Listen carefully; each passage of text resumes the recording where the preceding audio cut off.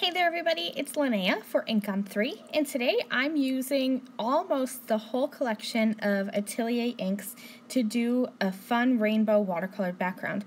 I'm using all of them except for the Sharktooth white, the Twiggy brown, and the Paint It black. So really just the colors, not the neutrals so much. So I'm going to be using a background stamp. Mine happens to be from Simon Says Stamp. It's the fractured background. It's one I've had in my stash for a while. It just features this geometric line pattern. So you could do this with any open area background stamp that you have, if you have one with circles or squares, triangles, or if you don't have one that you think would work for this style of watercoloring, you can just use a ruler and a marker and just draw your own lines. That's not something that I'm very good at, so I'm going to be stamping my background. I'm using the Juicy Clear Embossing ink from InkOn3 to ink up my background and stamp that once or twice, and then I'm going to also go in with the Blackout Hybrid Detail ink, and then I'm going to put some clear embossing powder over the top. So I have a black, it looks like a black heat embossed line, but it's really just clear embossing powder on my background. Now I'm going to get all the supplies I need for watercoloring. So I have my ink off cloth that I'm going to be using to wipe excess water off of my brush. I have a brush. I'm using a size 4 round brush. I usually watercolor with either a 2 or a 4. I just like the smaller brushes, but you could definitely use whatever size you like the best. And then I just have a little cup of water here, and I'm going to start by smushing my ink pads down onto my work surface. I have a glass craft mat that I work on, so you could use, if you have a glass craft mat, that'll work great. If not, use a piece of acrylic or a piece of like stamp packaging, something plastic, something non-porous that you can smush your ink pad down onto and pick up color that way.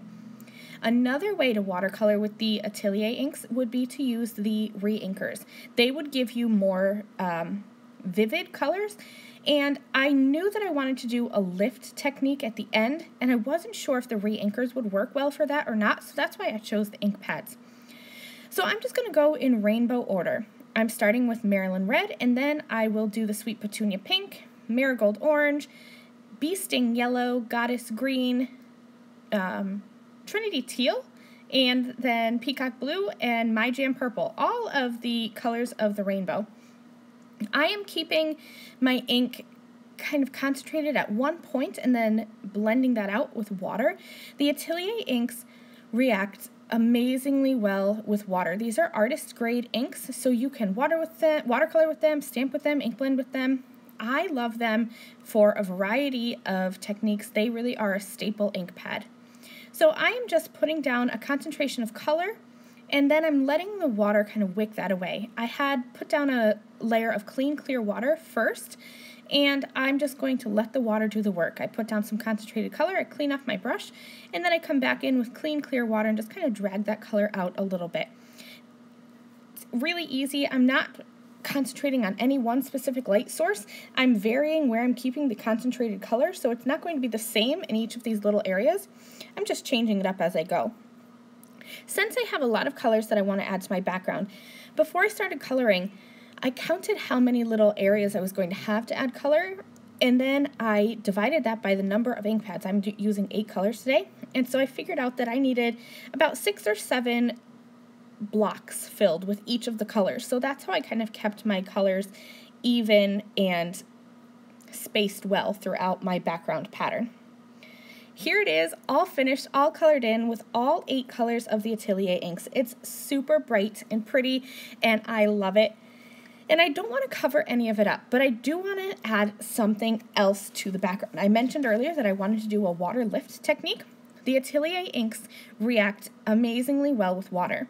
So I have upgraded to a size 8 round brush now, and I have clean water that I'm flicking on, giving that a couple seconds to set in, and then I'm going to pick up the extra water with my ink off cloth.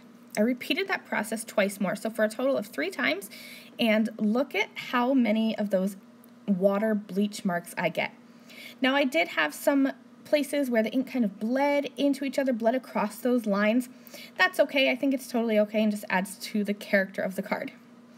I die cut a hello sentiment and the shadow die, popped that up with foam tape, and then added a smaller additional sentiment at the bottom. And I'm going to cover over my sentiment with liquid pixie dust, and that's going to finish this card. Thank you guys so much for watching. I'll see you again soon. Bye!